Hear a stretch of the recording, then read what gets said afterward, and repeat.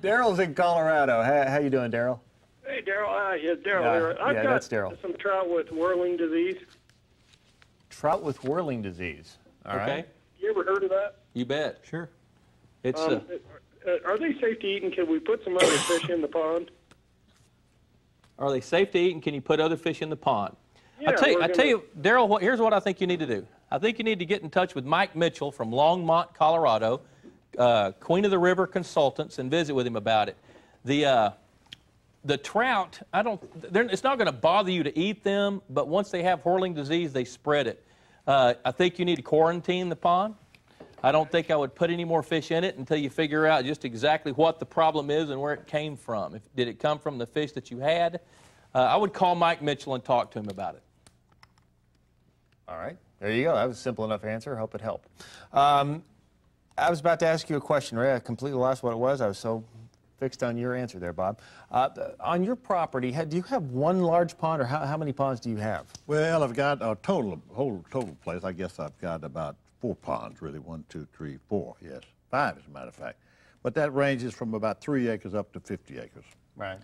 And they vary, but I don't. You pretty much never have to leave your property, do you? Well, no, I mean, don't have to. But you know, I just think that I just love them. To me, a pond is like a garden. I've got a garden, and I've got a guy that helps me with the garden. It's not a farm; it's a garden. Right. But I raise tomatoes and all the good stuff. But I just love a garden. I can manipulate it, and you can do the same with ponds if you just know the basics, not complicated. Right. And by the way, I don't own this thing, but he's got a magazine. If you don't have a magazine called Pond Boss, you're making a big mistake. Because I'm telling you, the answers are there.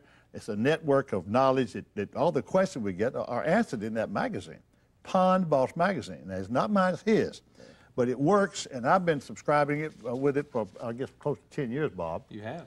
And it's a remarkable way to find that answer to these questions we're getting tonight. I don't have, I have a few catfish. You get a few cat. I don't like cat. I like cat, but I don't want them necessarily to compete with my bass and my bluegill.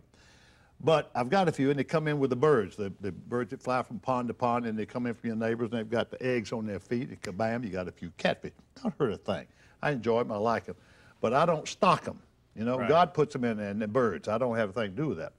But I love it. It's not, if you don't have a pond, if you've got a pond, learn how to enhance it. It's a game you can play. You can manipulate it. You can make it what you want to make, and it's not all that complicated. If you make a mistake, you can correct it.